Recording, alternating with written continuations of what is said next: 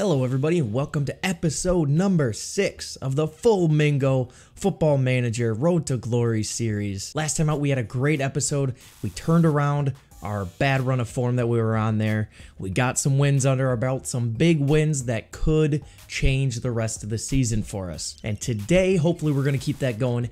If you're enjoying the series so far and you're excited to see where we can take this, drop a like on the video, subscribe if you are new to the channel, click the bell icon so you don't miss a single episode of the series. Now let's get into it.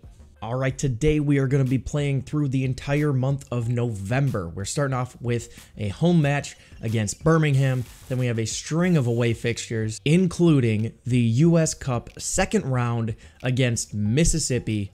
Then we're coming back home to Breese Stevens Field and playing Richmond Kickers, which could be a very important game because as of right now, they are one place above us. By the time we get there, who knows, but for right now, they're one spot above us, so that could be a pivotal game in the season. But first, we have these 4 games to get through in the league, so let's get going against Birmingham. All right, there is the team that is going to be playing against Birmingham. We are home. Birmingham is 21st in the league. Should be a win. Let's hope for the best. Come on, the boys. All right, we're kicking off. It's going to take his time and lump it up to JC Banks, who's through on goal. JC Banks with his 15th goal of the season, assisted by Alex Kapp, the goalkeeper. It doesn't get more Route 1 than that, does it? All right, 1-0 at half. There was only like 2 highlights in that whole half, so keep pushing in the second half. Come on. Now he goes long. He wants his second assist of the day. JC Banks nods it down to Don Smart. He's on the edge of the box. Gets tackled. We'll take the penalty. JC Banks is on it. We know he doesn't miss these. Come on, JC Banks. I believe in you. JC Banks. Yes. That a boy. 2-0 to the good guys. And JC Banks keeps his hot run of form on. This guy is an absolute animal. I'm telling you. He's a goal-scoring machine. Free kick, Paulo in, scored, Turbo Tobin, fantastic, 3-0, we're cooking on gas now, boys, let's go, long throw, into the middle, goalkeeper's there for it. What? What? Jeff Michaud blocks the goal kick. What?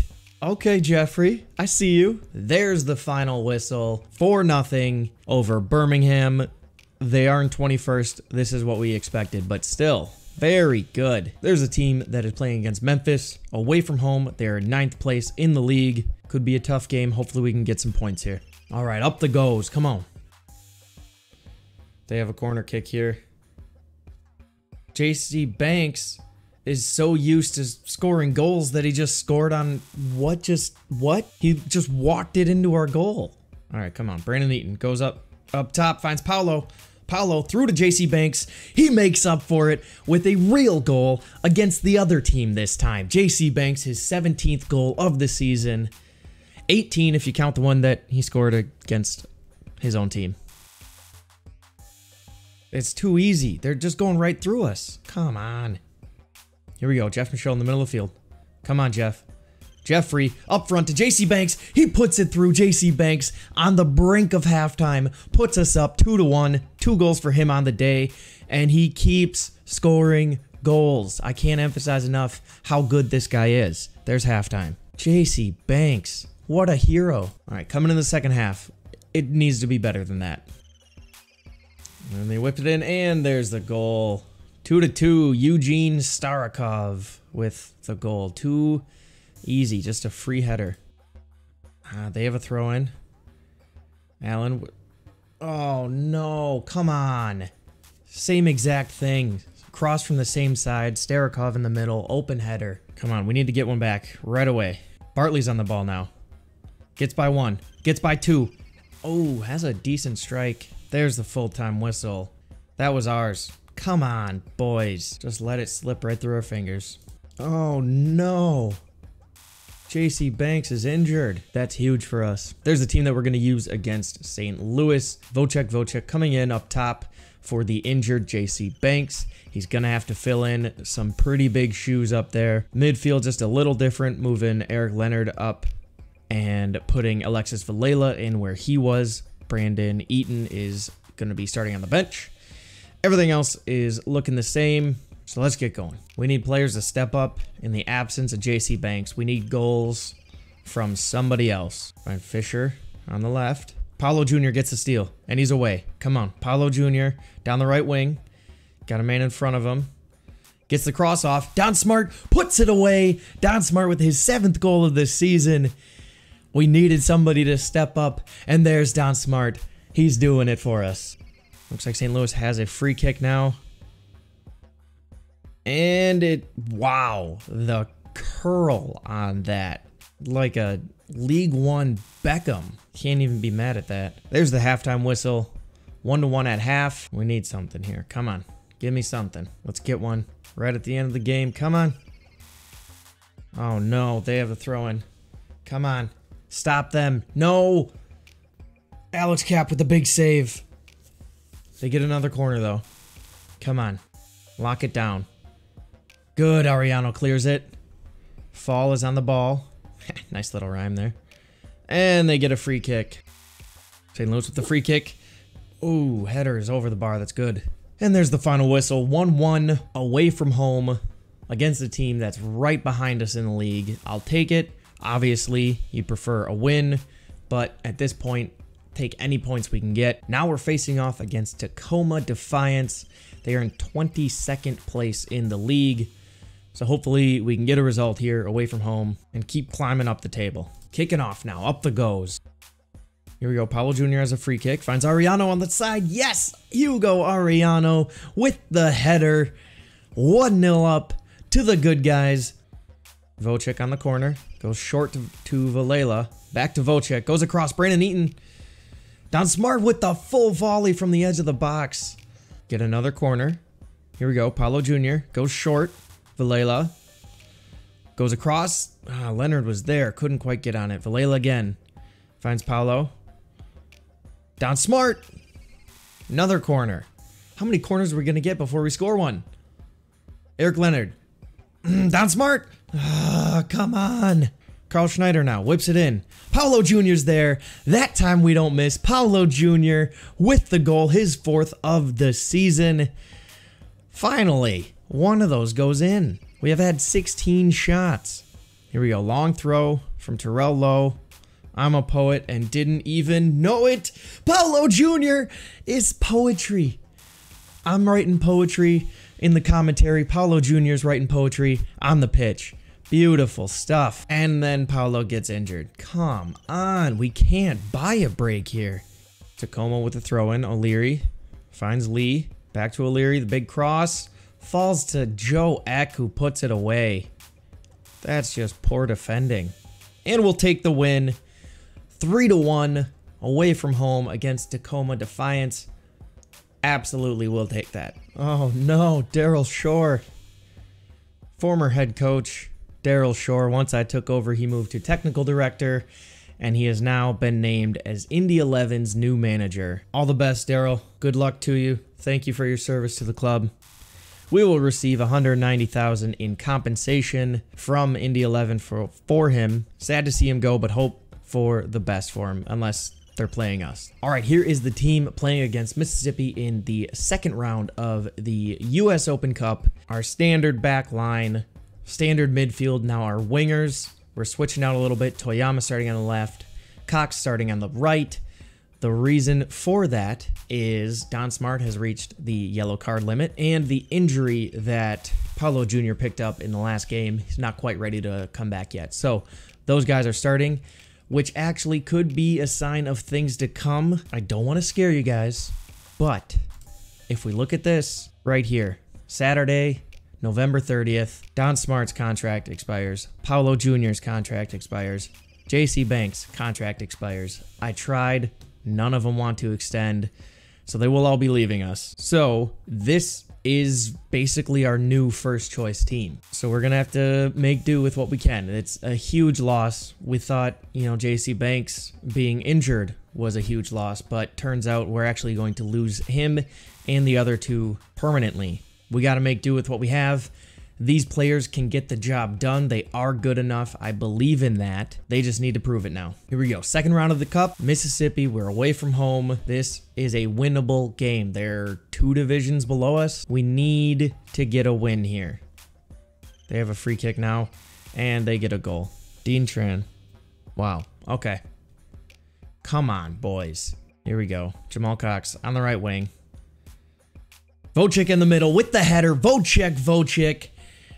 There it is. We're in Madison. We can do the W, right? That's how this works. Vocek. Hugo Ariano finds Jiro Toyama, cuts inside. Good. Dices up one. Loses the ball, but Jeff finds Carl Schneider on the wing. Carl Schneider into Vocek. He heads it home. The man can't miss with his head. Just smacking balls into goals all over the place with that thing. There's the halftime whistle. 2-1 over Mississippi. We should not have given up the goal that we did, but second half, keep it rolling. More goals. I'm not happy just leading by 1. 2-1 is the most dangerous lead in all sports. That's what they say. People say that. Sports people. Another free kick for them. This time Turbo clears. Jeff Michaud is on it. Finds Vocek up top. Vocek could be through on goal. Gets tackled. That's got to be a pen. Yes. Penalty. Vocek is on it for his hat trick. Vocek. There it is. He gets his hat trick. 11th goal of this season. 3rd in this game. Coming into the end of the game. There's 4 extra minutes. All right, we have a throw in. Carl Schneider. Toyama finds Tenorio. Danny Tenorio's been on the pitch for like 3 seconds. Danny Tenorio with the 4th goal of the game. Good stuff. Okay, I lied. Danny Tenorio came on in the 83rd minute, scored in the 93rd. So he was on the field for 10 minutes. But still, very good. Good substitute appearance for him. He doesn't get much playing time. Now he probably will with our new team dynamic, with our 3 basically best players leaving. God, that hurts. That hurts my heart. I don't want to talk about it, but I'm going to. In this new scenario that we have, Danny Tenorio is probably going to be coming off the bench a lot more often, so that's good to see that he scored a goal there. Here's the draw for the 3rd round of the U.S. Open Cup. 65 teams in this round, and go. All right, we are playing San Juan, which is in the National League Division 1, which is the same league that Mississippi was in. So they are in the, 3 divisions below us. Let's see. They are in 12th place in that league. Mississippi was in 3rd. So in theory, San Juan is a worse team than Mississippi. So hopefully that means good things for us. And that will be December 28th. All right, so unfortunately we have had to release all 3 of our star players. They are no longer with us. We couldn't agree to new contracts with them. We can't re-sign any of them, so they are gone. But the show must go on, so there we are. Our new first choice 11. Vocek up top, Toyama on the left, Jamal Cox on the right. Same midfield, same back line. Alex Cap still in goal. All right, come on the boys. We're back in the league. We're back at home. Let's get some points. Kicking off against Richmond Kickers. Now, Richmond is in 4th. We are in 7th. We can't overtake them with a win here, but a win is still vital to our league campaign. Schneider with the throw-in. Doesn't find anybody. Turbo picks it up in the middle. Finds Vocek up top. Vocek was offside. Dang it. They have a corner. We get rid of it. Looks like we gave up a penalty. We did. Okay, come on. Alex Cap. Be a hero. Alex Cap. Not quite. Okay. Not great. All right, this is our chance. Carl Schneider with the throw, and he finds Eric Leonard. Eric Leonard, Jeff Michaud on the edge of the box. Finds Vocek. Vocek puts it home. This time he's onside. Vocek. He is picking up right where J.C. Banks left off. He says, this spot is mine. I should have been starting the whole time. Beautiful from Vocek. Carl Schneider's header drops right to them, and Boateng is through, and he puts it away. Charles Boateng gives Richmond the lead 2-1. Come on. There's the halftime whistle. 2-1. We are down at home to Richmond Kickers. Very even game here. We have the lion's share of the possession, but everything else very even. Come on, we need to be better in the second half now. Come on, somebody get the ball. Oh my God, he's through on goal, and he puts it away. Mutaya Mwape. Well, now we really need goals. Come on.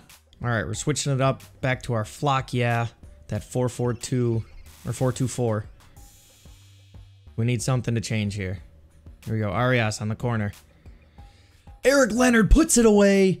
His 5th goal of the season, just when we need it. Now keep it going. We need more goals. Come on. This is the time. This is it. We're at home. At least get a draw here. Come on. Score a goal. Get a goal. Come on.